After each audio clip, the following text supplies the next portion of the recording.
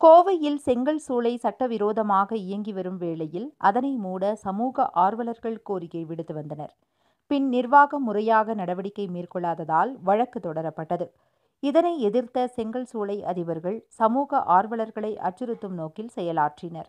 குறிப்பாக இந்த சம்பவம் தொடர்பாக தடாகத்தில் தொடர்ந்து குரல் எழுப்பி வரும் சமூக ஆர்வலர் கணேஷ் என்பவரது வீட்டிற்கு சென்ற 100க்கும் மேற்பட்டோர் இன்று அவரிடம் கொலை மிரட்டல் விடுத்தது தெரியவந்துள்ளது. சுமார் 200க்கும் மேற்பட்ட செங்கல் சூளைகள் மாசு கட்டுப்பாட்டு வாரிய அனுமதி பெறாமலேயே நடைபெற்று வருவது சமூக ஆர்வலர்கள் தகவல் உரிமை சட்டத்தின் கீழ் வெளிக்கொண்டு வந்தனர். சுமார் 120 அடி வரை மண் தோண்டப்பட்டதாக எழுந்த புகாரை அடுத்து கடந்த வாரம் ஆலோசனைக் கூட்டம் நடைபெற்றது. கால் நூற்றாண்டுகளுக்கு மேலாக கனிம வளம் கொள்ளையடிக்கப்பட்டு வரும் இந்த நிலையில் இதனை எதிர்த்து தொடர் போராட்டம் நடத்திய சமூக ஆர்வலர்களுக்கு கிடைத்த முதல் வெற்றி அந்த ஆலோசனைக் கூட்டமாகும்.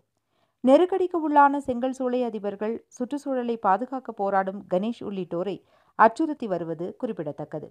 இந்நிலையில் இன்று காலை 10:40 மணி அளவில் திமுக வடக்கு மாவட்ட செயலாளர் CR ராமச்சந்திரன், சூளை அதிபர் சங்கங்களின் தலைவர் தர்மராஜ் தலைமையில் 150 அடியாட்களை ஏவிவிட்டு கணேஷ் வீட்டை சூறையாடி இருப்பதாக குற்றம் சாட்டியிருக்கிறார். மேலும் சின்ன எம்ஜிஆர் என்கின்ற சென்னை உயர்நீதிமன்றத்தில் வழக்கு தொடர்ந்தவர் வீட்டையும் முற்றுகையிட்டுள்ளனர். சுமார் 15 வருடங்களாக சுற்றுச்சூழல் பெருமளவில் பாதிக்கப்பட்டு அந்த பகுதியில் உடல் உபாதைகளுக்கு உள்ளாகி வாரம் ஒருவராவது இறக்கும் நிலைக்கு தள்ளப்பட்டது குறிப்பிடப்பட வேண்டிய ஒன்று.